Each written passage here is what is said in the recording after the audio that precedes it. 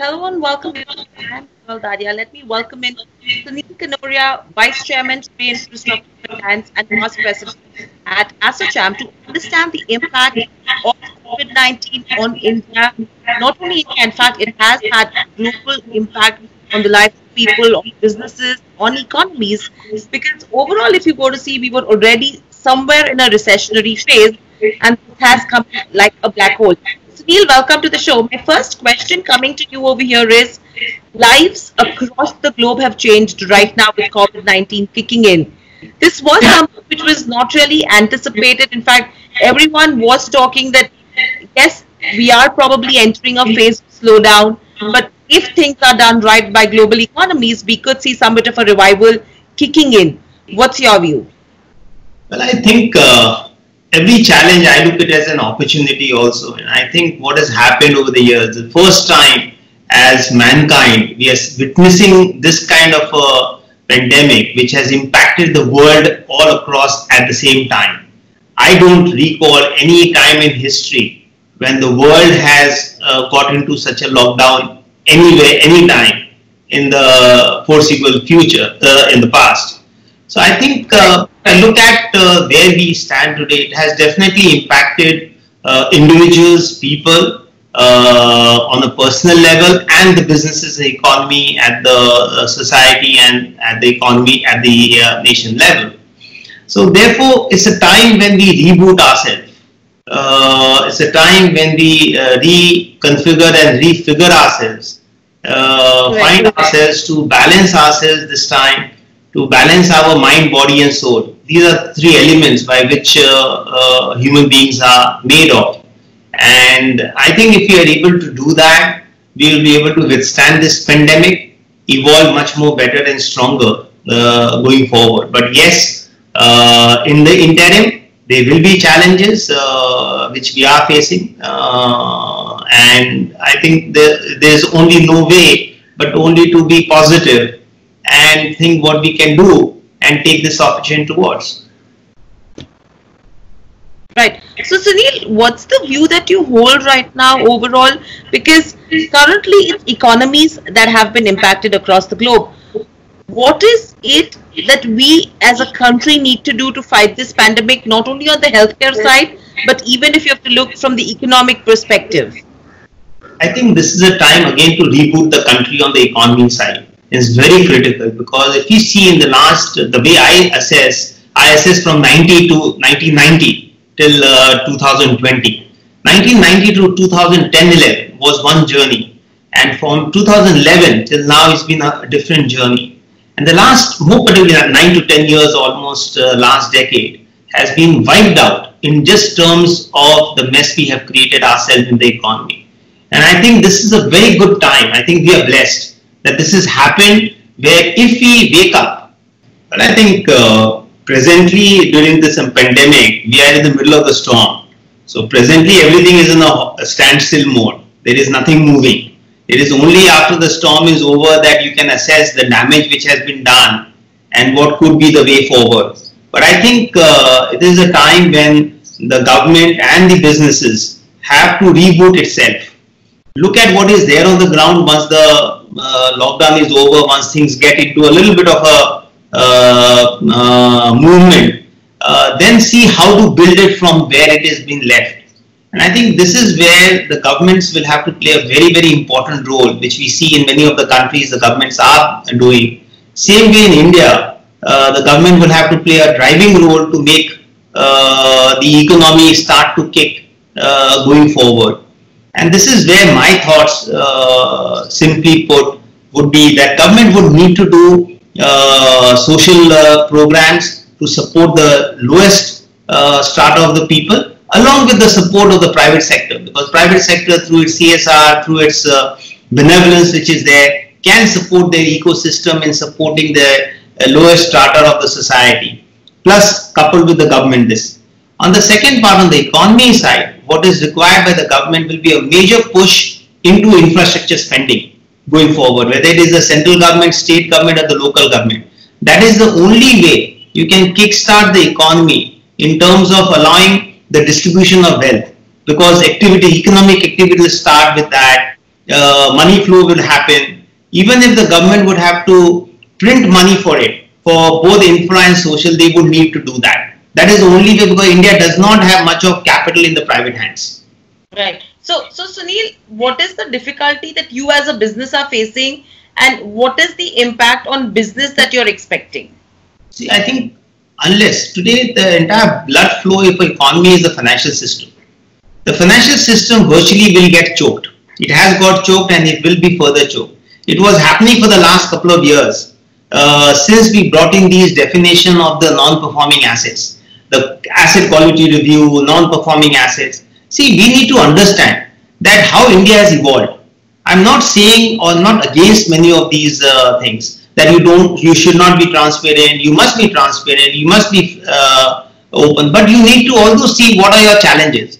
Today the rules and regulations in the last 10 years, which has come into India in all the aspects of the system, whether it is the laws, whether it is all the regulators which are there, they have become so throttling that they have lost out its practicalness. It is lost out that what can be practically achieved, what cannot be practically achieved, what level of state India is in. India is not a 30-year-old adult. India is still a baby, it is growing. And in a developing stage, if you bring in rules and regulations which were there in the most developed world, it will be a mismatch. It's like a child. If you have a 10-year child, and if you have a 25-year, you will not behave the same way, you will not have the same rules to both of them.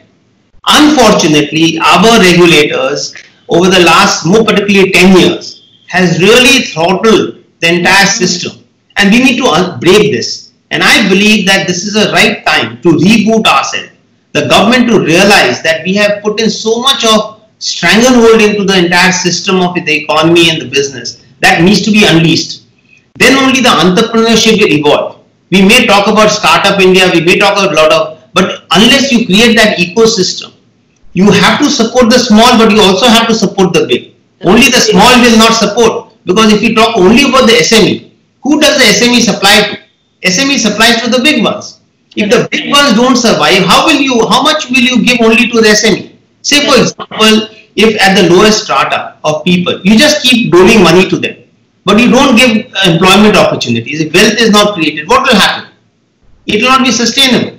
Correct. So I think what is important for the authorities and the government to realize that last 10 years, we have damaged the Indian ecosystem and the economy massively. This is a time to reboot ourselves, change our rules, change our regulations. First simple thing which they need to do and the RBI need to do, they should have done it a month back. They say that all the restructuring, you allow one-time restructuring of all loans, whether to individual or whether to enterprises, based on the potential future cash flow and the asset value, not the past. The past is gone. If today what happens when businesses look at, like we also being in the finance business, when we look at our customer, I can't judge him from the past because past is no there. Past is all gone. How do I judge, make an assessment based on the past? I have to make an assessment for the future and then rework the cash flow. So that allowance is a must. Giving this 90-day moratorium, etc., will not serve the purpose. This is the most stupid, I would say, without any thinking, this has been done. This will have no meaning. This will not benefit the system. This is not help. If you just change your definition of NPA, allow one-time restructuring, whether it is a bondholder, bond investor, or a bank loans, all that needs to be get corrected. Right. So Sunil, if you could just help me understand, for SREI Infra as a company, what's the kind of impact that we're expected to see in the current year? If you have to talk from a business perspective, are we expecting the asset quality to worsen? Are we expecting an impact on the AUM as well? If yes, what's the kind of quantum that we could be looking at? Well, as I said, we are in the middle of the storm. The quantification would happen post the storm is over. It will be very difficult for me to say anything. But yes, if the ecosystem does not support, one, very clearly we have to reboot ourselves. We were already in that journey for some time to reboot ourselves.